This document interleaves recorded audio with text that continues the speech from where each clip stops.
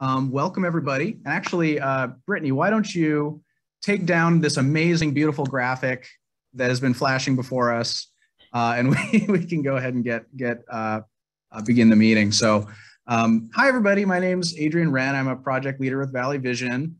Really excited for all of you to be joining us today. I'm also staff to the Sacramento Region's Cleaner Air Partnership Coalition, which is why we're all here.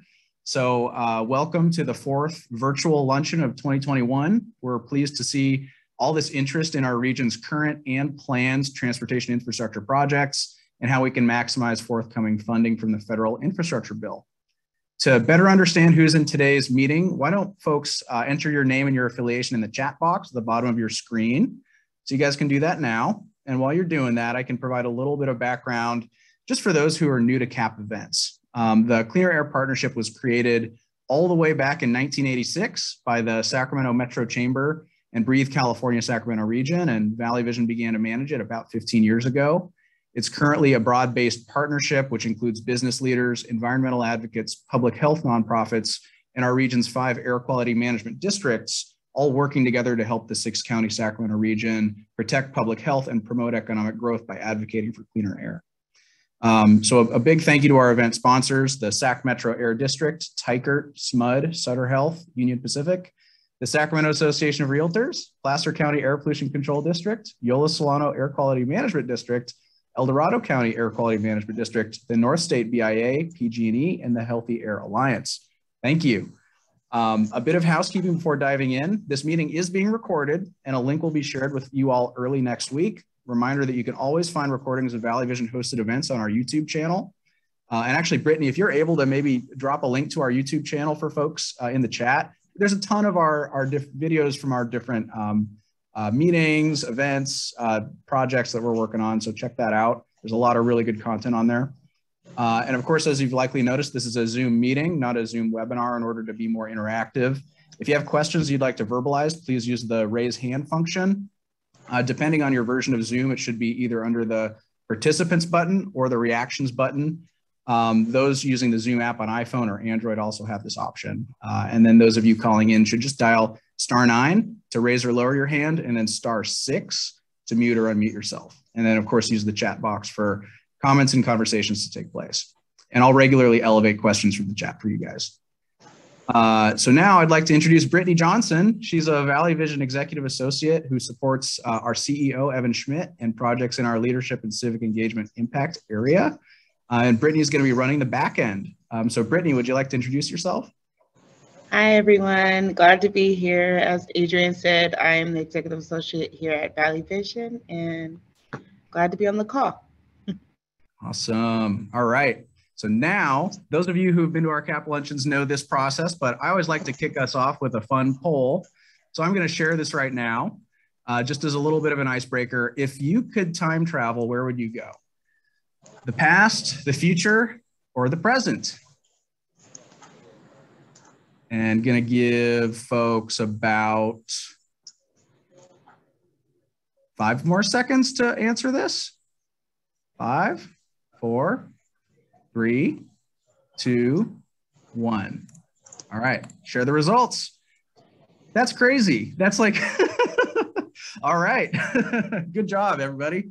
62 votes and pretty darn close between all 3 of those. So, and I'm sure we could have a really substantive generative conversation about why folks might want to or not want to go to any of these specific points in time. So thank you for entertaining that poll. Appreciate it. Okay, so now let's dive into our subject matter today. We have, we're going to be talking about important regional transportation projects planned and already underway, and how our region can maximize forthcoming funding from the federal infrastructure bill. So we have 2 experts with varied perspectives who look forward to exploring this topic. Kristina Svensk, who's Director of Transportation with the Sacramento Area Council of Governments, or SACOG, and Autumn Bernstein, who's Executive Director of the Yolo County Transportation District. So welcome to both of you. And with that, I'd just like to hand it off to Kristina first, who will share a little bit about her background and then begin her presentation for us. So take it away, Kristina. Thank you, Adrian, and thank you for having me here. Very generous to call me an expert on this. I don't know if anyone is an expert yet on IIJA. There's so much information coming out, which we'll go over. But yeah, a little bit about my background. I started this new position with SACOG in August. So I am still what I would say fairly new and learning everything about all of you and your organizations and agencies. And so far it's been really great. So for those of you I've spoken with, it's great to see you on here. And for those who I haven't, definitely look forward to talking with you and finding ways to partner. I am a Northern California native, grew up in the Bay Area. I have been in Sacramento for about 3.5 years now.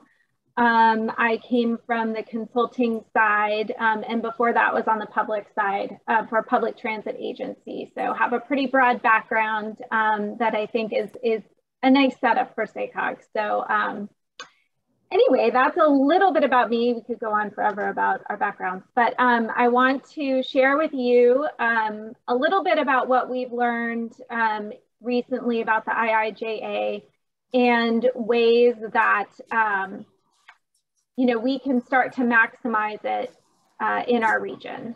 So I'm going to give everyone a few minutes to be able to see my screen. Adrian, do you know if we can see it okay? Sure can, thanks. All right, okay. So just a few highlights first. This was signed into law November 15th, 2021, so this is still relatively new. In general, it gives about $550 billion in new federal infrastructure investment in public transit, passenger rail, bridges, clean drinking water, wastewater, clean energy, EV infrastructure. So all really important things here. There are definitely big funding increases that we're going to see through formula programs, but really this is all about the competitive grants. There are changes to existing programs that really focus on equity, climate, and air quality, which is super important. And there's new programs and policies, but not for all modes. One of the really interesting things is that it does include some funding and programs for road charge pilots, which we know in California is something that we've already been doing, as well as other areas in the nation. So it's nice to see that those things are being recognized at the federal level and the importance of them. So we hope to take advantage of some of that. So just a few changes to some key existing programs. There's a lot of programs and it would take up hours to talk about them all. So I just wanted to pull out a few. So the Surface Transportation Block Grants, or STBG, is a big source of the funding that SACOG has for our funding round. So it's something that we're keeping an eye on. There was a number of new eligible projects that were added during this bill. One of the major ones was EV charging infrastructure, as well as protective features to enhance resilience. So from like a procedural perspective, sub-allocations of this funding will be split into some smaller ranges, but that might not affect us as much here. And in rural areas, it permits California or any state to use up to 15% of the funds on non-federal aid highways in rural areas. So those are just some of the kind of key changes with STDG, but the biggest one I think is the EV charging eligibility of projects. CMAQ, or congestion mitigation and air quality, another big funding source for us in the region through SACOG, added quite a number of new eligible projects, including shared micromobility, the purchase of diesel replacement vehicles, purchase of medium and heavy duty zero emission vehicles and the related charging equipment, as well as modernization of lock and dam or marine highway corridor connectors if certain criteria are met. It also permits the use of CMAQ for rail and transit operating assistance in association with certain CMAQ projects located in certain areas, and that's sort of very vague wording at this point. On the equity side, it requires as much as possible the prioritization of disadvantaged and low-income communities when obligating funds to reduce PM 2.5 emissions.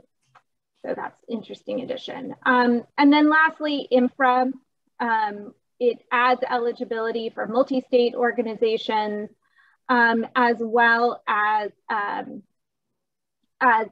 marine highway corridor projects that might reduce emissions. So new programs. So there are formula and discretionary programs. So these are not all of them. These are just 3 that I wanted to highlight here today. So the carbon reduction program is intended to give funding for projects that reduce transportation emissions or for the development of carbon reduction strategies. So eligible projects under this program could be those like that might establish or operate traffic monitoring, management, and control facility, or programs like truck stop electrification systems, ITS systems, and capital improvements, certain public transportation projects, and even replacing street lighting and traffic control devices with energy efficient alternatives. So California is expecting about $553 million from this over a 5-year period, so about $110 million a year. The PROTECT program is also new. This stands for Promoting Resilient Operations for Transformative, Efficient, and Cost-Saving Transportation. This is going to be both a competitive and a competitive and formula program. So keep that in mind. So we're expecting about, in California, $630 million over 5 years. And there'll be about $1.4 billion available nationwide in the competitive or discretionary program over the 5 years. So the goal of this program is to help states improve the resiliency of transportation infrastructure. And lastly, there's the National EV program. We in California are expecting about $383 million. And this is designed to allow for the strategic deployment of electric vehicle charging infrastructure. So this eligible activity includes deploying EV infrastructure, establishing an interconnected network to increase reliability, access, and enhance data collection associated with the infrastructure. One important thing to note is that projects under this program, it's only available for publicly accessible charging stations. So being along the designated alternative fueling corridors. So some new discretionary programs. This is a long list. There's even more on top of this. I'm only going to highlight 3 of them here today that I think might be of interest to the group. The congestion relief program is a big one, and that provides competitive grants for projects in large urbanized areas to advance innovative, integrated, and multimodal solutions to congestion relief in some of the most congested metropolitan areas. So the goals are to reduce highway congestion, economic and environmental costs related to congestion, and optimize existing highway capacity and usage of transit systems. So this money is available, or this program is available to urbanized areas with more than 1 million in population, and there'll be a minimum of $10 million for the awards. So eligible projects might be high occupancy vehicle toll lanes, cordon pricing, parking pricing, congestion pricing, among some other projects. So as with many programs at the federal level, this would have a 20% match as well. Another one to highlight is the charging and fueling infrastructure grant. This is going to have about $2.5 billion over 5 years for alternative fuel corridors, as well as a set-aside program for community grants. So this one is about strategic deployment of the publicly accessible EV charging again, but also hydrogen fueling, propane fueling, natural gas fueling infrastructure along those fuel corridors. And again, this is related to the publicly available infrastructure. And the last one I'll highlight is the local and regional project assistance program. This is tied to RAISE, and they made a new local and regional program that enhances or emphasizes safety, sustainability, and equity criteria. This doubles, I think it about doubles the current RAISE program funding levels. And so as per the previous RAISE program, this is, highway bridge projects, passenger freight rail, port infrastructure projects, and other surface transportation projects. Grants here are going to be limited to $25 million each. So what does all of this mean for California? So from a funding standpoint, this is what the state is estimating in some of these programs. These are very early estimates, so I assume that some of them may change over time. We don't have regional level estimations yet, which is something that we will be working on. But you can see it's a pretty significant amount of money that's going to be coming to our area that can really get some of these projects kicked off, which is great. So some takeaways here. As I mentioned, there's significant opportunity for local and regional governments here, and we need to start kind of thinking about this and working together to get prepared for this money to come flowing. In our opinion, what this really does is it brings federal spending priorities into alignment with what California is already doing. We've got CAPDI, we have a lot of other programs that have sort of pre-positioned us to be in a good place for these programs coming out. But it does mean that we need to think about things a little bit differently when we're going through projects and evaluating projects and putting projects together for this funding. These things will still be subject to air quality conformity for federal guidelines. But in general, we really feel like Sacramento as a region is ahead of the game. We've got the blueprint, which outlines a lot of things that, that put us in a good position. We're doing our MTP update right now, which is going to be taking a lot of these concepts, especially with CAPDI and equity, and putting them at the forefront. And so I would encourage everybody, I was hoping to put a link into the presentation, but I wasn't able to, and I'll send it out, but would encourage everybody to kind of follow along our process with the MTP, and there'll be a lot of information that we'll be sharing throughout the process to provide comment or just understand where we're at and how we're approaching this to make sure that we're aligning with federal policies in the best way possible. So relevancy to some projects in the region. I'm sure we all are familiar with the mega region. In SACOG, we have 4 projects that are part of the mega region dozen. We have the Roseville Third Track, I-5 managed lanes, Valley Rail Program, and the Yolo I-80 managed lanes. This is a really great map of all of the 4 projects. So I don't know how much detail we need to go into all these, but the Sacramento to Roseville Third Track is intended to increase passenger rail to relieve congestion along I-80. We have the managed lanes on I-5 as well as Yolo. And we also have the Valley Rail project, which is going to bring more passenger rail service along the 99 corridor up into Sacramento and hopefully relieve congestion along those. So these are example projects of projects that could benefit from IIJA funding, both formula and discretionary program. And so to kind of talk a little bit more about that, Autumn is here. From YCTD, and she's going to talk specifically about the I-80 managed lanes project and where they're at and how they could benefit from this.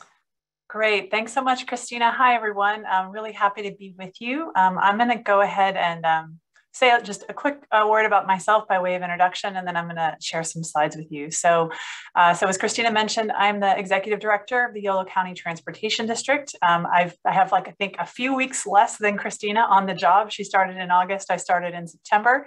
I am also a Bay Area native, although I went to UC Davis twice for both my bachelor's and master's, have lived in Sacramento around the region.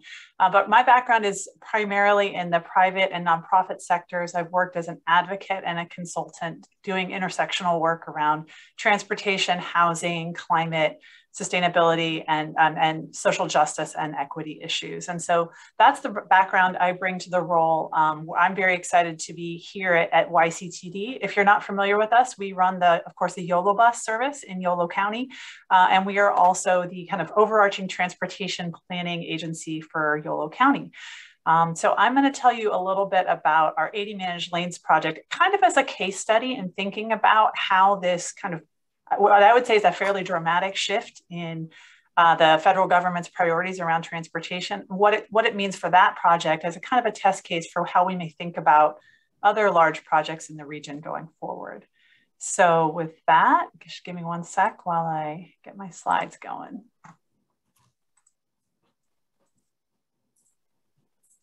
Okay. Great, can you all see that? Yep. Excellent. So So I've titled this IIJA in Context, Envisioning a Mega Project Through the Lenses of Climate and Equity. As Kristina mentioned, climate and equity are two of the kind of key priorities that we see really elevated in the IIJA, I would say, compared to what we've seen in the past. There's a lot of other criteria in IIJA that I would say are more kind of conventional that we've seen for a number of years, but this is where I think we see the most dramatic shift. And it's an exciting one, but it also, has implications for how we think about projects going forward. So Causeway 2.0, what would it look like to have an equitable, climate-friendly YOLO I-80 causeway? And this is the question that I think we at YCTD and our partners at Caltrans and SACOG are thinking about as we are currently in the process of developing a project that will really kind of fundamentally change this important connection that really is a connection between the greater Sacramento region and the greater Bay Area region and runs through Yolo County. So what is it, the project? It's the I-80 Corridor Improvement Project is a partnership of Caltrans with a number of different agencies that you see listed here. And it's a project that is intended to create a set. Yeah. Looks like your slides might not be advancing. We actually looked, yeah, it looks like we see the PowerPoint whole page. Oh, thanks for letting me know. Let me stop sharing and try that again. Yeah. Well, thanks to Supervisor Saylor. If you need me to share, just let me know, Adam. Okay, thank you. I think I just probably shared the wrong screen. In fact, yeah, actually, Brittany, if you don't mind sharing, that would be great, because I'm not sure what I'm doing wrong here. Well, we can see it now. Looks great. Okay, perfect. So go ahead and go to the next slide.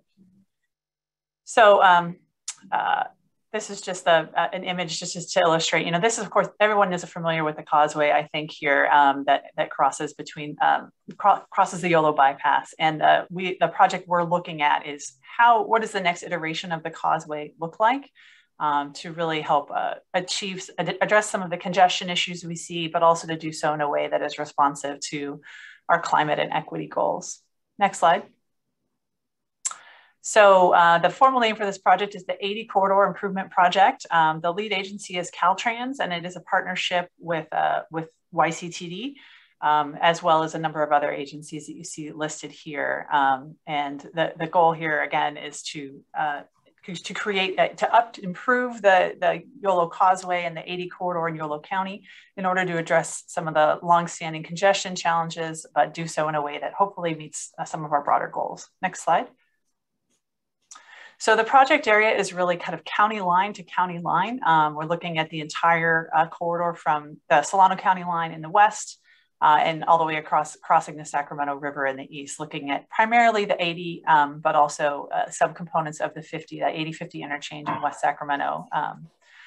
And so the scope of this project is to really look at how do we improve this entire corridor. Next slide. So what are some possible project elements? A key piece of this is an additional vehicle lane. And I think a kind of a big question is, what is the nature of that lane? Is it a carpool lane? Is it an express lane? Is it a transit only lane? Or even potentially a general purpose lane, in other words, a mixed flow lane. Although we're not building very many of those in California anymore. So that's one key component. We're also exploring bicycle and pedestrian improvements to the existing bike path. Of course, there is a current bike path on the causeway, but looking at how we make that a safer, more pleasant experience, and also looking at the connections on either end of the causeway to understand, how do we make it, again, looking at the entire corridor, how would we make it a safer, more attractive option for people between West Sacramento and Davis. Intelligent transportation system elements. These are things that that allow for more rapid response to accidents, so that when there's accidents, they can be cleared more quickly. For next generation vehicles, having more direct interaction where they can sense future kind of congestion or slowdowns. And then also ways to kind of move things like ramp metering and traffic signal improvements to try to make sure we can move all vehicles, but particularly transit vehicles, more expeditiously on and off the freeway. There's some discussion about whether or not we would want a new connector ramp at the 80-50 interchange in West Sacramento. And then lastly, kind of faster, more frequent bus service to utilize these new managed lanes to enable more. There's already a number of buses that cross the causeway, including buses that are run by our agency, as well as SACOG, Fairfield, and Soon Transit. A number of agencies have buses here, but those buses currently sit in traffic along with everyone else. And so how can we optimize this project for transit and also just get more buses running so that we have more and more people using transit to get across the causeway rather than driving?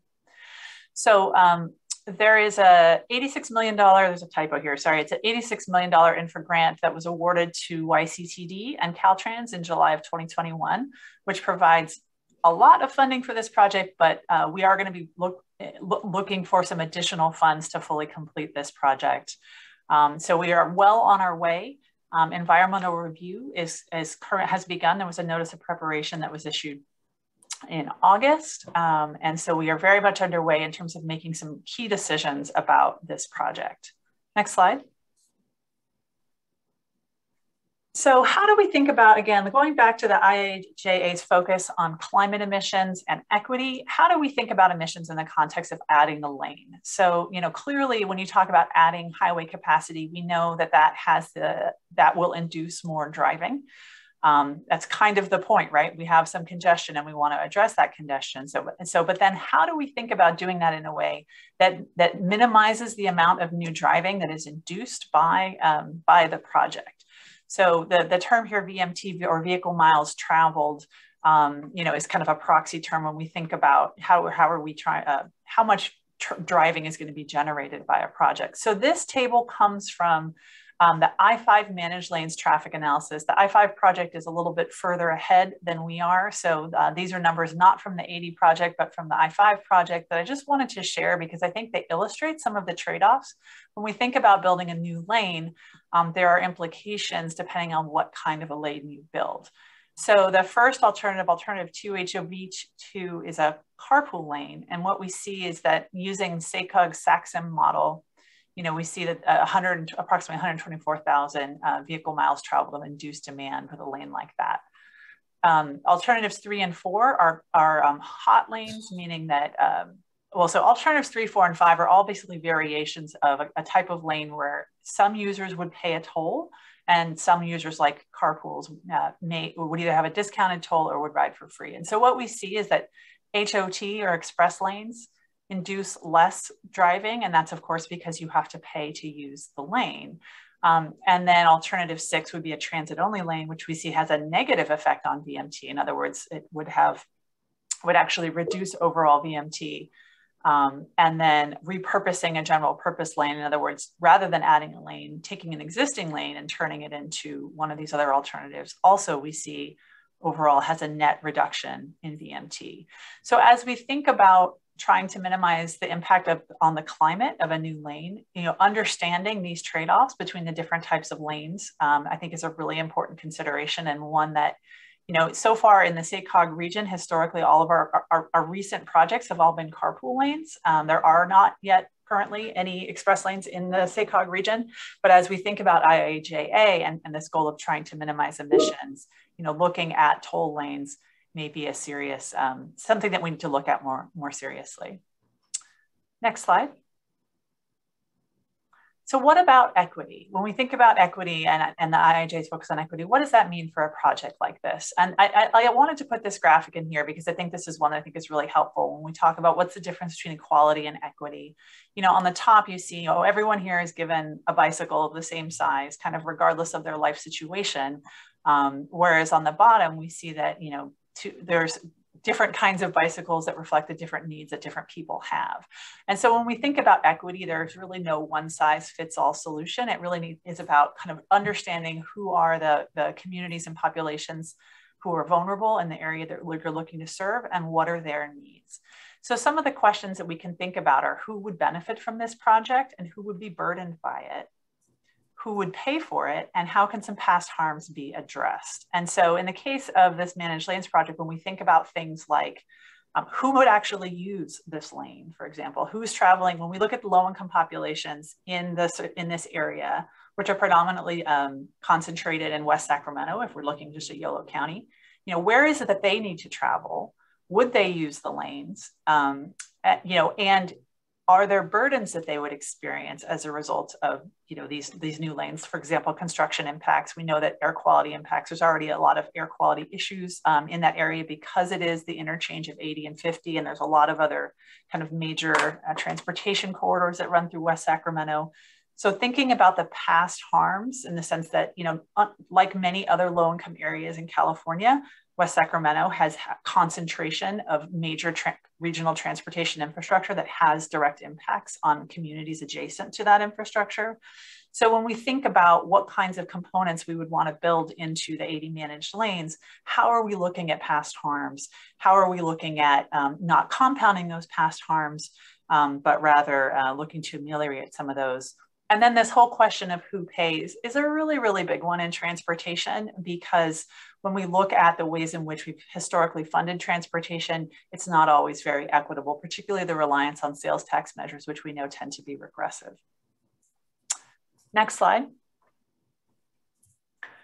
So to put this in context, I wanted to share some information from a project that I worked on just before joining YCTD. This is as far as I know, it is the first in Northern California. It's a study of equity for an express lanes project. This is a US 101 express lanes project that is currently under construction in San Mateo County between Palo Alto and San Francisco.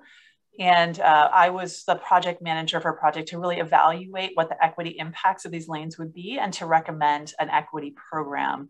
And so I just wanted to share a little bit, because I think it's helpful when we talk about equity, it can be very abstract. And I just wanted to share some thoughts about how we might actually get more specific about thinking about equity in the context of highway projects. So the statistics on this slide are, we basically did an analysis of low-income people in low-income geographies within San Mateo County along this project corridor to understand what their barriers to travel are. And so what we found is that there's an interesting split where about 12% don't have access to a car and are completely transit dependent.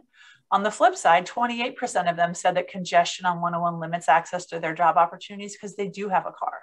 So when we think about low-income communities, we need to think about the fact that some of them do drive and have cars and have invested in cars, and there are and need solutions that work if you own an automobile. And there are also people who do not own a car and need solutions that work for them, for people who are transit dependent or, you know, or bicycle dependent. And I think that while these numbers are specific to San Mateo County, they're consistent what we see with statewide trends in terms of a lack of safety, walking on biking on streets near highways. Disabilities are higher amongst low-income populations. Lack of access to credit cards and bank accounts are an issue, so that when we think about trying to kind of go to mobile payments, for example, or booking trips online, we need to recognize that not everybody has access to those tools. Next slide. So as part of this project, we did a literature review of trying to understand what was happening out in the academic world with people looking at equity and express lanes. And I'm not going to go through everything on this slide. It's very dense, although I'm happy to answer any questions folks have on it.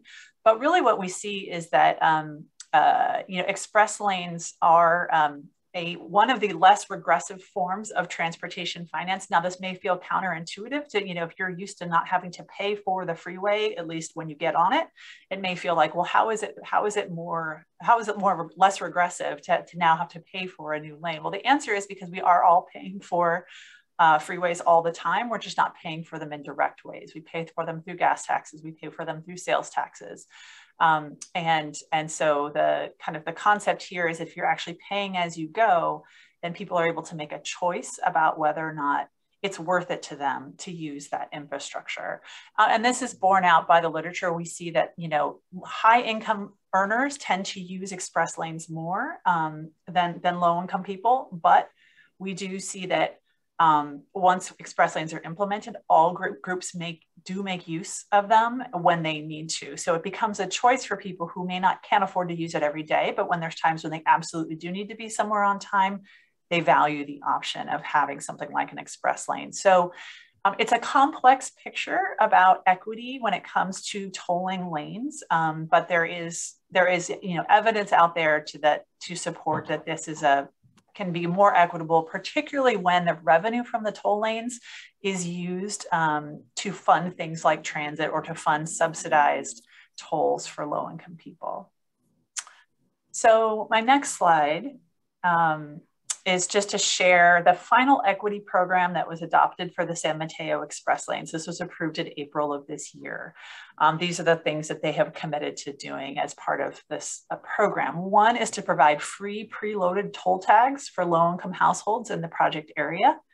In other words, so that those people are getting free toll tags rather than having to pay for them and giving them some amount to make trips for free. The second is to provide cash value on newer existing regional transit passes. In the Bay Area, it's the Clipper. Here it would be like the Connect card. Again, so providing essentially cash for people on their transit passes for people who live in the impacted area. The third is enrolling low-income residents in regional discounted transit programs. Like there's a program in the Bay Area called Clipper Start. And then the fourth, providing capacity to local organizations to educate and enroll participants. There's no good having a program like this if people don't sign up for it. And, you know, transportation agencies don't do a great job of knowing who those people are. It's really local community-based organizations, social service providers that have the on-the-ground relationships with people. So putting them in a position to let folks know about programs like this and enroll participants is really the best investment to make sure that, you know, resources like this really flow to the people who need them the most.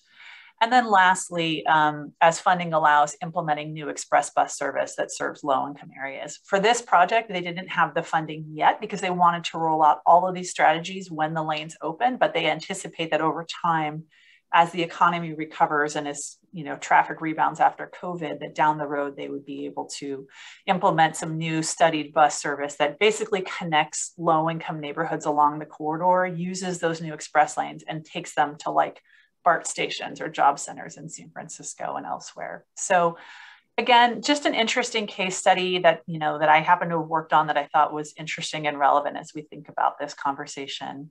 Next slide. So just to wrap up, in summary, you know, the IIJA prioritizes equity and climate more than we've really ever seen before from the federal government. And that means for highway projects like the 80 managed lanes, we may need to up our game to be competitive for that funding. We're not used to really building, I would say, highway projects with an emphasis on climate and equity. The CAPTI program that is now being implemented, as well as laws like SB 743, have started to move us in that direction. But this is still a pretty big shift for local and state transportation agencies to really to kind of more fully embrace some of these concepts and to think about how we make our projects, you know, more consistent with climate and equity. And so I'll end there. I've got my email addresses here, and I see there's been a lot of conversation in the chat. And I apologize, I haven't been able to follow, but happy to answer questions. And Adrian, I guess I'll let you MC. Yeah, well, thank you so much, Autumn. This was a fantastic presentation. Kristina as well. So we have a couple folks who've raised their hands, and then we have questions in the chat as well. But I'd like to go, I think, to Dan Allison first, and then Chris Norum, who have their hands raised. And again, reminder to raise your hands or add questions in the chat. Thank you for the presentation. Some comments and questions. First, the bike path needs to be separated from the freeway for pollution and noise issues. The path that's there currently is unacceptable, and there's really nothing that could be done to make it acceptable experience. So it needs to be separated. If this is really a corridor study, it needs to include consideration of increasing capital corridor service because that's the other thing in the corridor that provides service between the three cities or two cities. And it needs to be considered. And lastly, any project that allows better transit service should also fund that transit service. We can't just make a transit lane or manage lanes that are usable by buses if we're not funding bus service. There needs to be frequent service between Sacramento, West Sacramento, and Davis. Thank you. All right, Chris. Hey, excuse me, thanks. I'm curious, how does this project work in terms of implementation? Because you're the Yolo transit agency, but you're talking about changes on a interstate highway. Is Caltrans doing it, or are you doing it in coordination with them? And secondly, my other question was, I know people love alternative transit and YOLO buses and bikes. What's the transit ridership rate in YOLO currently on buses compared to what you hope it might be? Great questions. The project, Caltrans is the lead agency on the project. YCTD is the recipient of the $86 million infra grant. And so we are a key partner with Caltrans in this. And so we're really working, as well as SACOG, which is also has provided some of the planning funding for it. So it's really a partnership. UC Davis and the cities and Yolo County are also all involved. There's a steering committee that we all sit on that provides input, but ultimately at the end of the day, Caltrans is the lead agency on the project. With regard to our YOLO bus ridership, we have a number of lines that use the causeway currently. We have our Route 42, which runs both directions, which is our the kind of semi-clockwise and counterclockwise loop between Yolo County cities, Woodland, Davis, West Sacramento, as well as City of Sacramento and the airport. That is our highest performing route. And I apologize, I'm not someone who can keep ridership numbers in my head, but I'm happy to look them up and put some in the chat. We are seeing, ridership, of course, fell off a cliff along with everybody else's during COVID, and we've seen it, rebounding fairly dramatically. I think we're getting to within about 80% of pre-COVID levels in the last couple of months, particularly with the university reopening. And we also operate the Causeway Connection, which is a partnership with SAC-RT, which also moves buses back and forth across the causeway between UC Davis campus in Davis and then the UC Davis campuses in Sacramento. Wonderful. A reminder to raise your hand if you'd like to vocalize anything, but I was going to dig into our chat, which again has been pretty active, just elevating Tom Stollard's, Mr. Woodland right here, Tom Stollard's comment that we really do. I know, IIJA is a common acronym, but it stands for the Infrastructure Investment and Jobs Act, also known as the Infrastructure Bill. So that's what we're talking about, the Infrastructure Bill. So thanks, Tom, for that reminder. Deb Banks was just elevating, that there really needs to be a full bike trail throughway from West Sac to Vallejo, largely considering e-bikes and the rise of e-bikes and the possibility of longer trips between here and there. Dale Steele, better bike path barrier, sound protection is also needed. Susan Rainier, bikes and pedestrians need to be somewhere else, not necessarily next to a major freeway where there's air quality and road noise, et cetera. Also, additional comments from Jim Lerner on the need to separate the bike and ped paths for safety reasons, probably for other reasons too.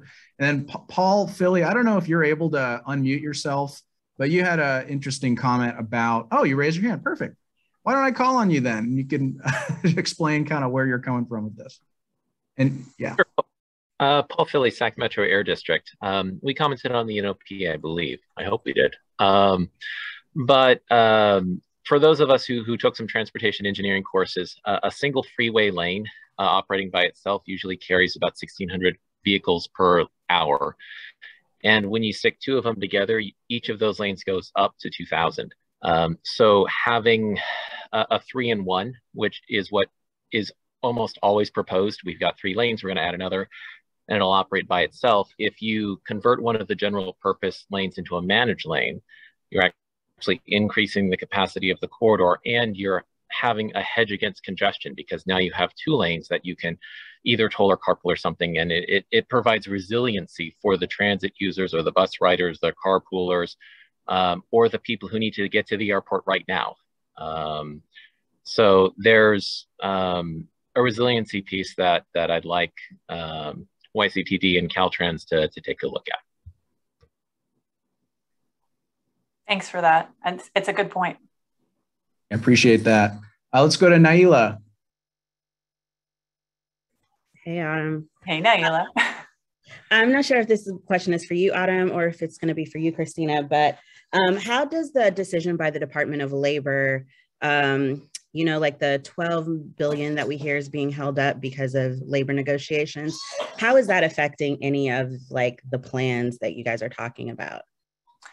I'm going to see if Kristina wants to take that one because I'm not the PEPRA expert. I am also not a PEPRA expert. I just had a few discussions about it this morning. I think what I can share is that we're hopeful that things are going to go the way of our transit operators and not hold up that money anymore. I don't know what, from a regional perspective, the true implications would be. I think there's some precedents there that this shouldn't really affect us based on previous rulings. But we're still kind of wrapping our heads around what this all means and how it's going to shake out. So I wish I could give you a really good, strong answer, but I think we're still figuring it out too. But I think staying up to speed, just generally with what you see coming out or reaching out to me, I think if you want to, I can share my email address in the chat. I'd be happy to talk with you a little bit more offline about it. I'll put my email address in the chat as well. I don't know. I wish I had a better answer too. Makes me feel better that Kristina doesn't. Yeah, and fun fact, Naila, current Executive Director of Climate Plan, is here with Autumn Bernstein, who is a former Executive Director of Climate Plan. So, wow, fun fact. High five, Naila.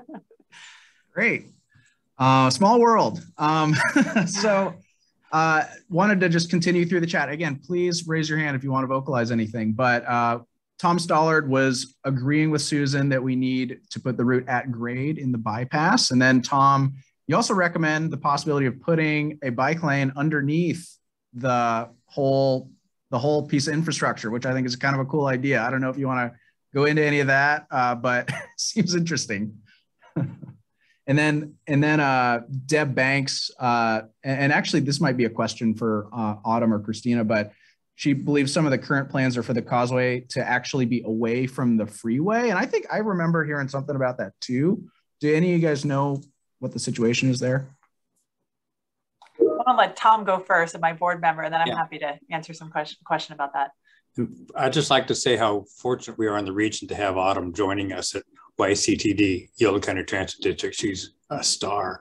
I just was noticing as we looked at that slide of the bypass, how tall those concrete columns are, well above any potential flood level. I mean, water will be going over the levees before it gets up to that roadbed.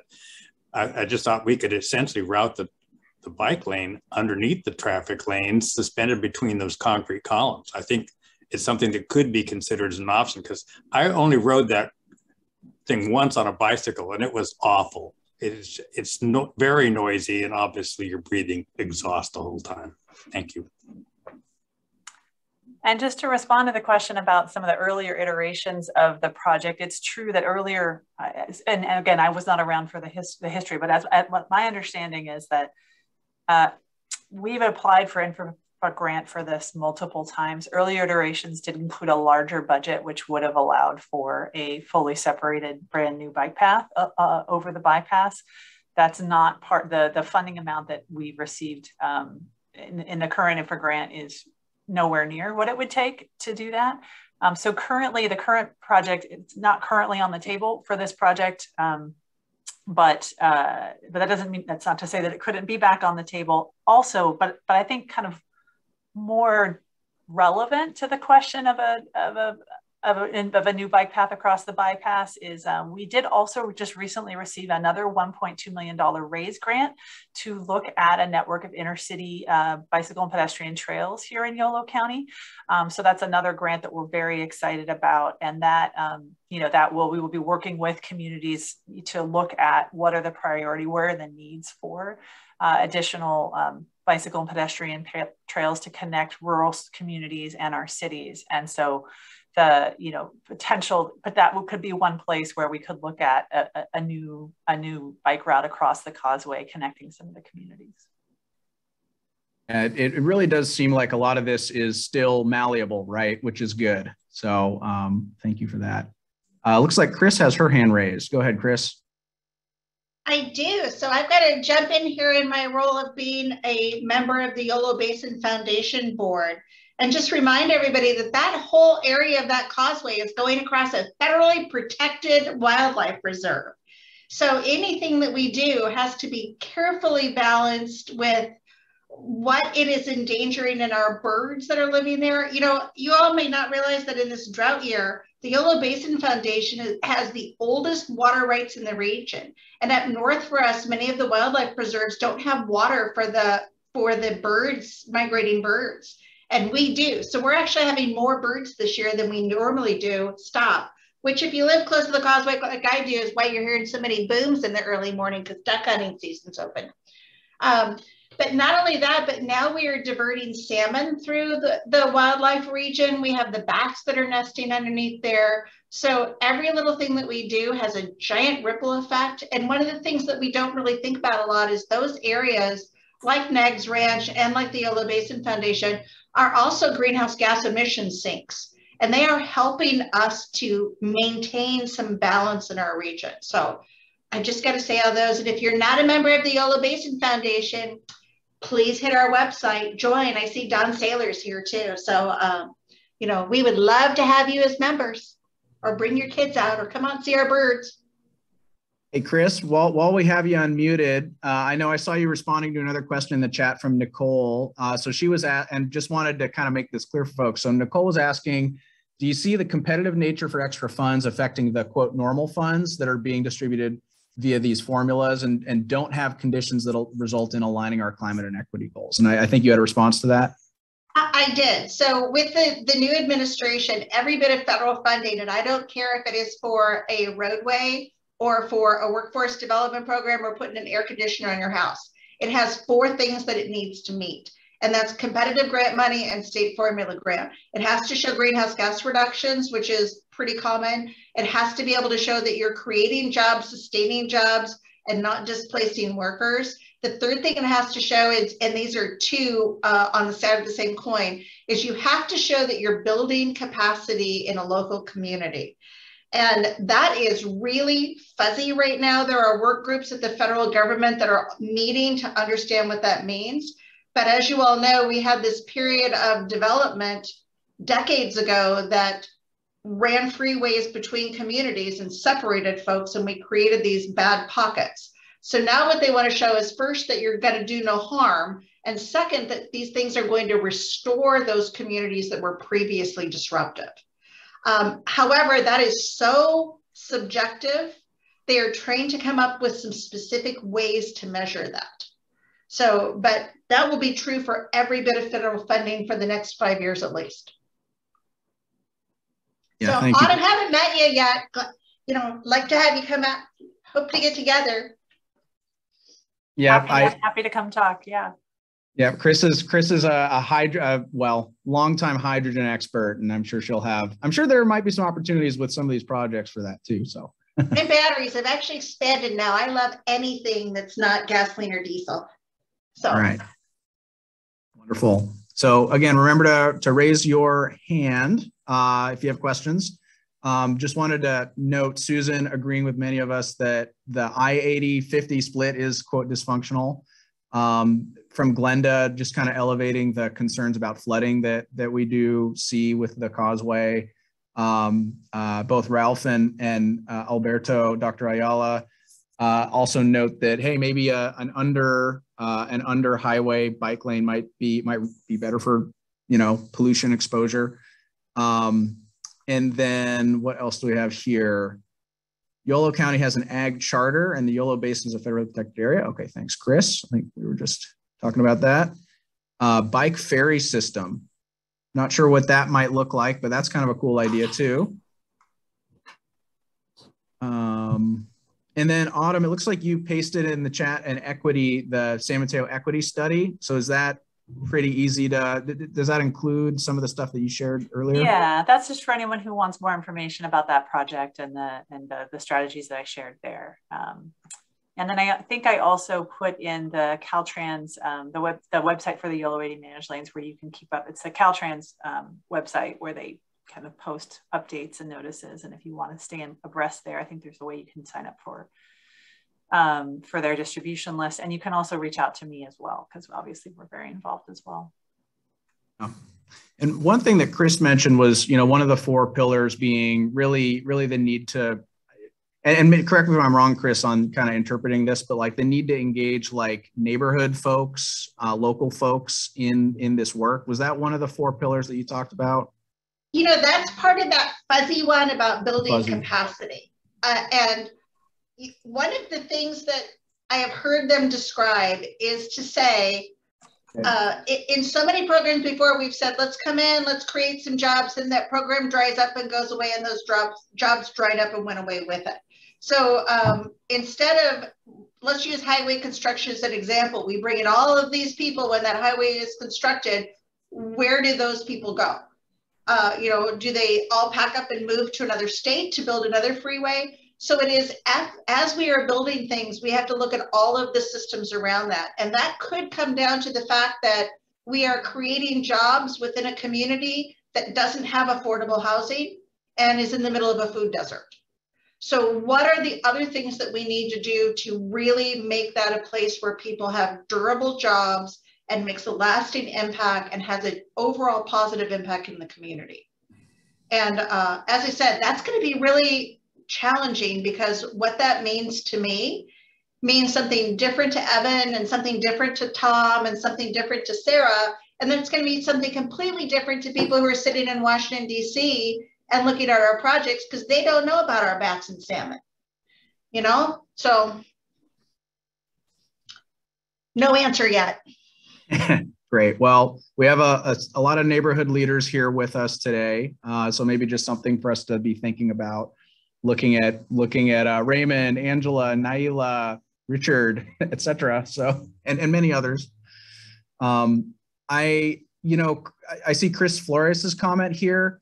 Hey, Chris, is this with regard to Naila's comment, the PEPRA, or is this something else? I'm not familiar. PEPRA, it's the Public Employee Pension Reform Act that was signed by Jerry Brown back in 2013. And so that's the issue that she was referencing with the Department of Labor. And it's complicated and has a long history of litigation, but essentially the Biden administration has reversed the Trump administration determination that PEPRA violates 13C of the Federal Transit Administration Act, which requires that essentially all federal grants have to go through DOL for certification for transit, and they have to make sure their collective bargaining rights are violated. And so essentially the DOL has said that it does violate the rights of transit workers. And so that's been through litigation.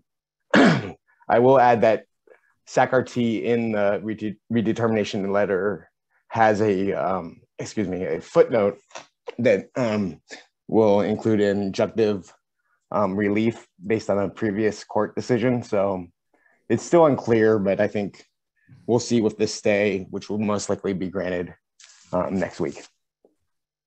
Gotcha.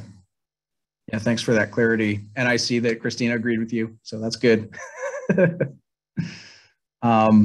So again, continue to raise your hand. Going through some additional comments. I see Supervisor Saylor. I actually can't read this. There's a lot here. Do you want to give us the 2-sentence summary of this?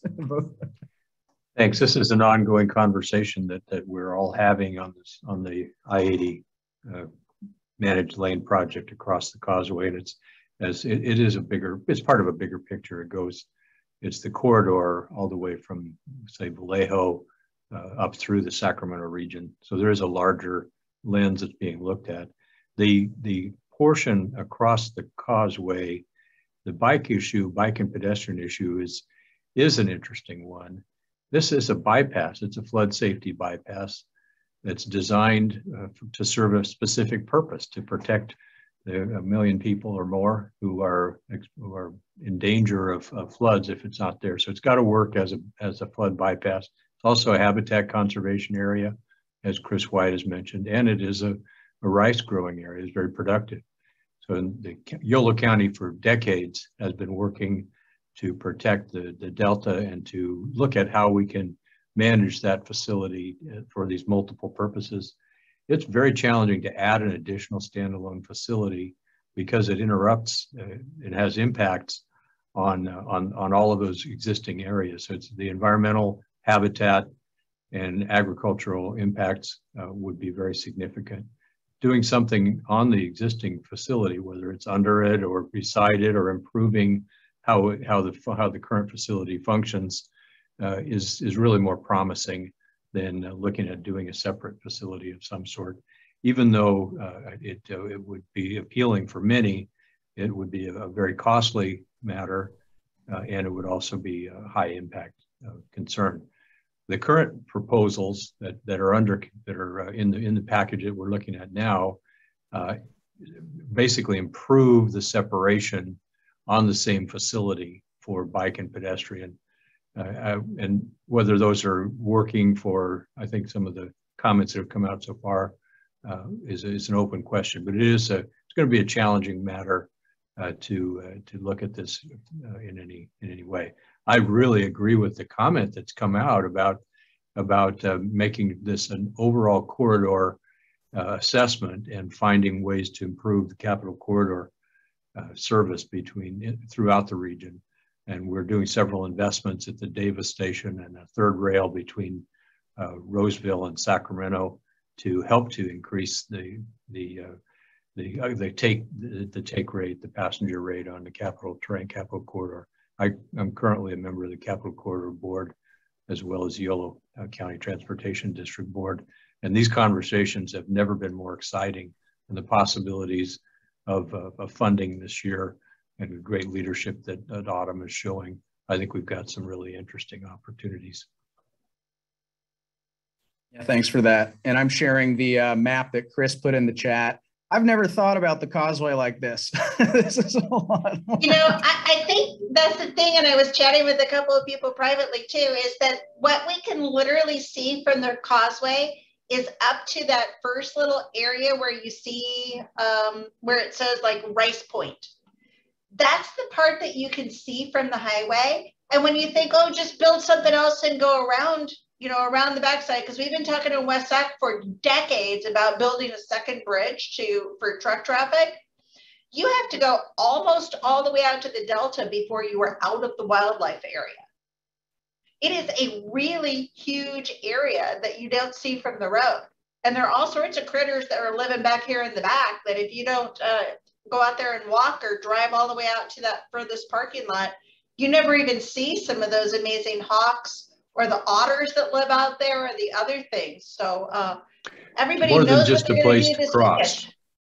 Yeah, it's more than just a place to cross. It's an actual place unto itself. So everybody take your kids out there this weekend. It's free. Go look around. Hey, I have a question. Whoops, if you bring that back up. Sorry, Adrian. Sure can. At the kind of just between the train tracks and 80 at the top, there's a bike. And is that a dog? At the very top there. What does that mean? That's actually a cow.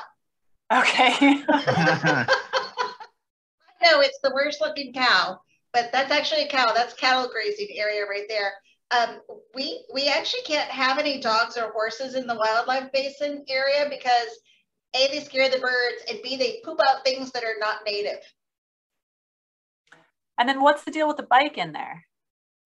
That is actually kind of showing the bike path that's on Highway 80. Okay, got it. Yeah, I was like, that seems kind of odd to me. So yeah, see, there's currently no bicycling allowed in the conservation area either. Even though there are trails for walking and driving, there's no bikes allowed because of the disturbance of the birds. And this time of year too, a lot of the birds are nesting in the grass. And if you get off the trail, you run the risk of stepping on eggs. Gotcha. And just to add one more thing on the comment about the Capital Corridor, you know, Duck days. Kristina, family-oriented event, come out. Oops, sorry. I just wanted to add one thing, you know, Kristina, about the Capital Corridor. Kristina mentioned earlier when she was looking at the list of mega projects that third track between Roseville and downtown Sacramento. That's an incredibly important project, not just for people who live between Roseville and Sacramento. It has impacts for the entire Capital Corridor and for being able to increase the frequency of trains and really just kind of continue to up the, you know, the frequency and reliability of the service on the Capital Corridor. So I just wanted to flag that as really critical. Yeah. And Go ahead, Kristina, and then Jim. Yeah, I was gonna second that. I mean, that's a project that kind of gets lost sometimes. I see Jim Allison is on here. We're really excited about that. I mean, we all know that I-80 is one of our major corridors that we need to understand how we can fix. And rail service is going to be one of the big ones. And she's spot on. It's not just about the local, even, you know, super regional connections here in Sacramento, but as someone who used to take Capital Corridor to San Francisco on a regular basis, it's well used. It's a very important part of our infrastructure spine here, impacts what we do at the local level with transit connections. So we're excited to see that progressing a little bit more too. Go ahead, Jim. Yeah, I just wanted to really thank the Sacramento region as a whole and all the support that's been provided. We are luckily on the home stretch of a full funding plan for the phase 1 project, which will be the additional 2 round trips. And so I hope I don't have to do any more funding for that phase. I think it's hopefully all queued up and ready to go. Where we will need funding and support is to expand that service up to 10 round trips. And we are looking forward to kicking that off as soon as I know that the ball is rolling down the hill, you know, the energy is going towards that phase 1. So Roseville's excited about it. Placer County's excited about it, lots of support. So anyway, this is almost a way of thanking so many people on this for the support and the support letters we're getting. We just need to translate that into a few wins on our federal grant application for Chrissy and look for more funding out of this infrastructure grant for the next phases. So thanks. And Chrissy is a funding program, not a person. Thanks, Jim. Yeah. I'm so used to saying it, but yeah, it's a nice acronym, and I think I don't even know what the acronym is, but I know it's Chrissy is important. Thank you. And quick comment maybe for Jim, because we've been talking about Capital Corridor, we've been talking about third track. One of the barriers I think that some folks talk about to some rail services, just like the cost of the tickets. Is there opportunity as these programs come online and through some of this new investment to like rethink maybe some of the pricing structures for that to get more folks taking it? Definitely, and that's already been happening. We're the fiscal sponsor of the California Integrated Travel Project, and that is going to, and we're going to be doing a pilot project, and it will be using contactless EMV cards or your smartphone to make payments as opposed to going into the Amtrak system and buying a ticket. And it should make our costs so much lower for ticketing and give us more control over our ticketing rather than being tied to the Amtrak national system.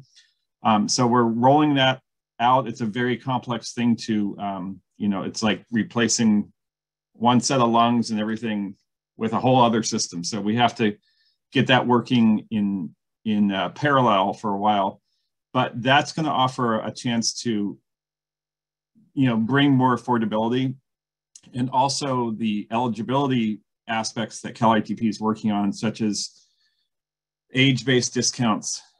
They're working on connections to the DMV so you can register and not have to have the burden of, as a transit agency, going down to headquarters and saying, here's my birth certificate and now I qualify. It's a more of a statewide global registry. And so they're looking at other aspects, which would be eligibility because of qualifying for affordable housing or food assistance, those kind of things. There's many opportunities digitally to link those discounts and thus make for a more equitable experience, ticketing experience on the Capital Corridor. Because I think the fares are a barrier for so many, so at this point in time. Thanks. Awesome. Well, thank you for that. Going to do a quick last call for questions before we move on to another exciting announcement discussion. Going once, twice. All right.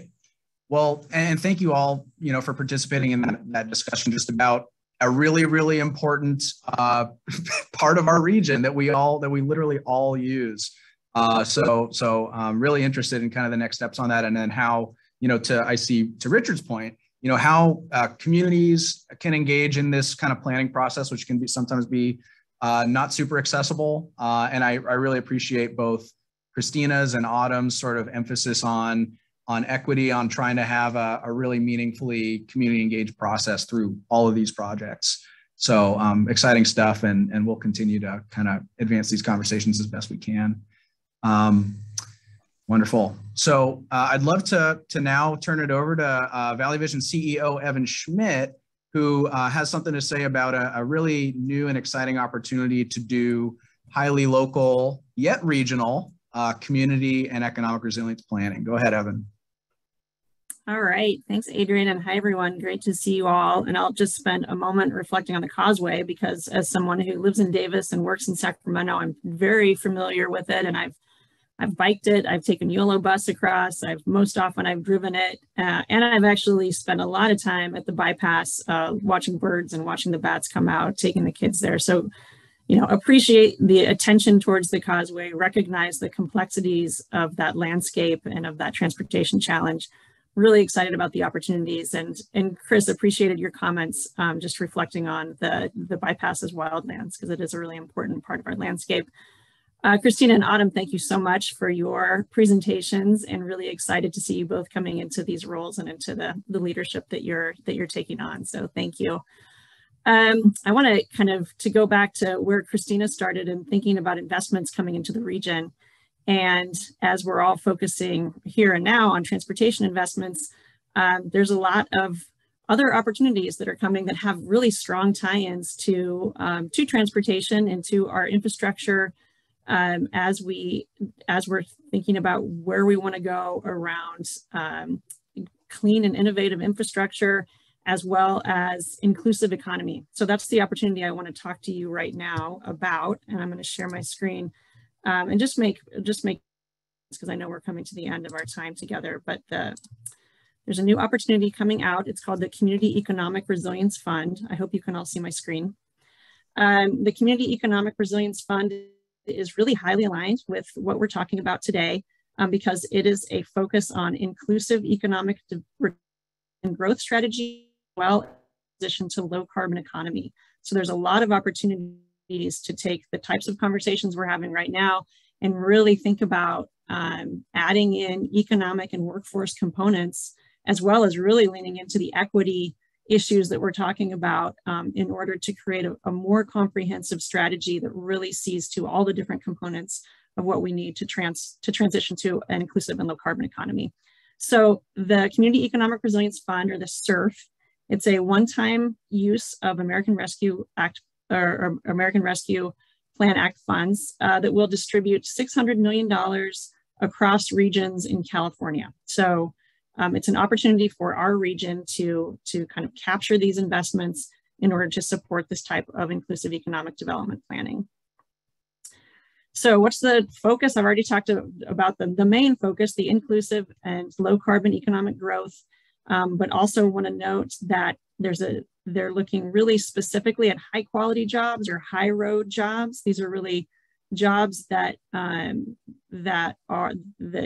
represent inclusive pathways and are high quality jobs. And when the opportunity is there, unionized jobs to support this transition. And then they're also thinking really carefully as part of this funding opportunity about planning processes. And I'll talk a little bit more about this, but the first part of this opportunity is all about planning. And they really want to have both planning and implementation processes that focus on those who have been left out of traditional economic development strategy conversations. So really taking that idea of equity and leaning deeply into that for the planning processes and the outcomes of the implementation projects that we might pursue. So as part of this opportunity, the state has identified regions across the state. So that's that's the organizing structure for the fund itself.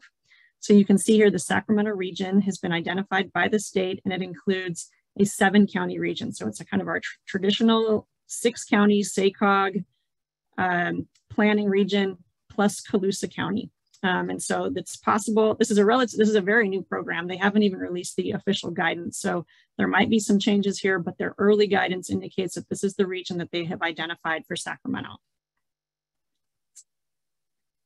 And just to kind of keep talking about some of the parameters of the programs and the way the state is thinking about this program, is there is a strong focus on a regional approach. So early indications are that they are going to look for single applications coming out of each region, and that's going to call for a regional intermediary to help manage a local process related to advancing applications as part of this opportunity. So the role of this regional intermediary is to create an inclusive framework for engagement with partners, establish a decision-making structure or governance structure so that we can make decisions together as a region, serve as a lead coordinator for grant application processes, manage stakeholder roles and workflow, set sub-regional tables as needed. So for example, for our 7-county region, Tahoe Basin will be a part of that. So I want to make sure that we're really thinking about all the different components of our region, ranging from, you know, the really rural communities to our Metro Sacramento, and then administer the grant and disperse funds as part of that process. There's a strong focus on inclusivity, which I've already noted, but this illustration here is just really about how do we bring everyone to the table and really think through carefully all the stakeholders that will be a part of this opportunity and part of this inclusive planning. So we've got community-based organizations, local jurisdictions, our regional institutions, labor, rural communities, employers, community members, elected officials. Our governance structure, as we think through this as a region, is going to have to really integrate all these different stakeholders as we do this planning. So just to really kind of lean into the excitement of what do we think SURF dollars could do for our region, and there's a lot here. So I just pulled out one example because we're here talking about transportation, but one of the economic goals that our region has put forward is being kind of the hub in the nation or even the globe for innovative and clean mobility. So we've advanced the California Mobility Center as one example of where we've really said we want to put our stake in the ground that we're the capital of Sacramento, or we're the capital of California. California is really the most progressive state in the nation around adopting low carbon and clean technologies, and we really think that we have an opportunity to be that place for advanced mobility. This is an opportunity to really say not only how do we deliver on that, but how do we link that to equity goals that we have? So how do we make that really real and alive in our historically under-resourced neighborhoods within Sacramento? How do we look out into the region, into rural communities, and make sure that they're a part of that vision too? So this is really a chance to regionalize that and make it really responsive to really more immediate recovery needs. So just an example, but you know, I think the message I really want to deliver, this is a very transformational type of fund and a transformational opportunity for our region to think very strategically around big economic goals, and then also really lean into equitable strategies to achieve them and to set a really big table for this. So what's next? Like I said, this is really early in the process. The state is still working on their guidance. So they're planning on releasing their guidance for the planning part of the program, hopefully by the end of 2021. And then they'll be initiating an RFP process probably in the first quarter of 2022. So that's for planning grants. And I think they're imagining about $5 million per region to support planning and capacity building. And then the implementation phase will begin in mid-2022. That's the really competitive part where our region will be competing against regions across the state to advance implementation projects for about the $550 million that will remain in the fund at that stage. So in terms of planning within the region itself, as part of Valley Vision, we have been really doing a lot of outreach and learning sessions and listening sessions to start to get the word out about this opportunity and start to do that regional coordinating. We're also working with our Prosperity Partnership. Our Prosperity Partnership is our group of organizations who have been working on the inclusive economic development roadmap that we have for the region. That's the prosperity strategy that really has the potential to be foundational as part of this opportunity. And that partnership includes SACOG, the Sacramento Metro Chamber, the Sacramento Asian Chamber, and the Greater Sacramento Economic Council, as well as Valley Vision. And then finally, we've been really active in communicating with our state leaders to make sure that the needs of our region are being heard, and even earlier in the process to make sure that this budget item was signed and approved and moving forward. So we're continuing to do that and make sure that we're really kind of staying in the mix as our state leadership is still guiding and crafting what this opportunity will be. How to stay engaged, we have a really brief form that you can fill out. We're creating a listserv. We're going to be doing listening sessions throughout January and maybe a little bit beyond. So we're going to continue to be reaching out to people and looking for ways to engage people in this opportunity to organize the region. I'll put this link in the chat here in a minute so that you can either scan it with your phone with that QR code, or you can go directly to the link on your computer. But we are really excited to continue to engage with you. We think this is a great opportunity for the region. There's certainly more to come as we learn more from the state, but we're starting to get organized now and want you to be a part of that too. So that's all I have on that. Thanks for giving me time to talk about it, and looking forward to further conversations and coordination. Thanks, Evan. And I see a comment from Richard Falcone with United Latinos. Richard, do you want to unmute yourself and maybe speak to this, or you want me to read it off? No, I can just brief it. It's there in the chat. Thanks for the opportunity. I appreciate it. And really, I got to tell you, this is really an honor to be here with all of you folks. As I've seen a number, and I've been into a number of meetings where we talk about some of these strategies, especially for economic growth, especially with starting to train new training and new workforce development, especially in the area of things related to climate change or whatever it might be along what we're talking.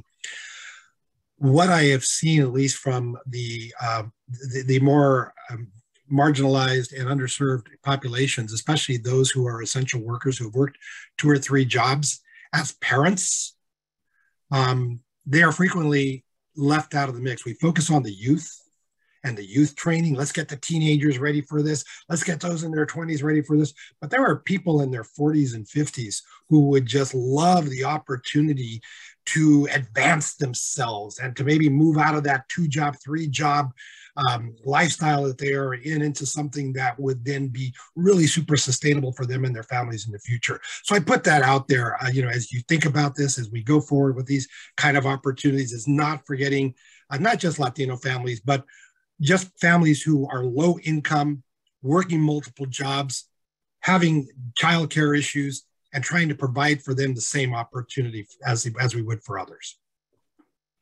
Absolutely. Great comment, and really glad to see you, Richard. I think that's just the opportunity that we have in front of us with SURF. I think it's really about working like really robust community engagement processes to advance those types of inclusive workforce strategies.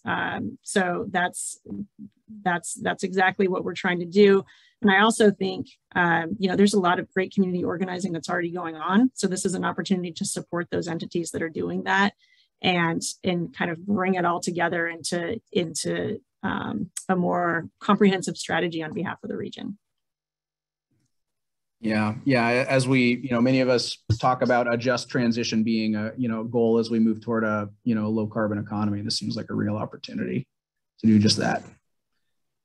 So thank you, Evan. Unfortunately, Susan, I see your hand raised. I do have to close things out, but if you could just leave your comment in the chat, that would be wonderful. I appreciate it. So thank you all for joining us today. Really enjoyed our conversation, focused on regional infrastructure projects across our area, but also in Yolo County, of course. Really like that we were able to do a deep dive on that. But really appreciate you all for participating today. Thank you to Valley Vision's Brittany Johnson. Brittany, you can give us a wave. You did an excellent job managing the back end. Appreciate you. And of course, thanks to our fantastic lineup of speakers and experts and to our generous contributors to the Cleaner Air Partnership for sponsoring this virtual luncheon. I just wanted to plug a couple of things. First of all, the Sacramento Metro Chamber of Commerce, they have their annual advocacy program, federal advocacy program known as CAP to CAP, Capital to Capital. Their 50th anniversary of that program is actually happening this coming spring in Washington, D.C., fingers crossed. that all will be well by the spring with respect to COVID and in-person advocacy. But that is taking place April 30th through May 4th. And I'm going to put a little link in the chat here. Boom, so you guys can check that out to learn a little bit more. And again, that's if you're really interested in taking your federal advocacy on air quality to the next level. Last thing I'll say is I'm about to share in the chat a link to a 1-minute evaluation of this luncheon where you can provide feedback on this luncheon, but also give us ideas for future luncheon topics that you might like to see us discuss. So I'm putting that in the chat now. So please hit that link before you hit the X to close this Zoom call. Please do evaluate us. We value evaluation. We value evaluation. So last but not least, a recording of this webinar will be available on Valley Vision's YouTube channel. And I will send you all a link to that via email early next week.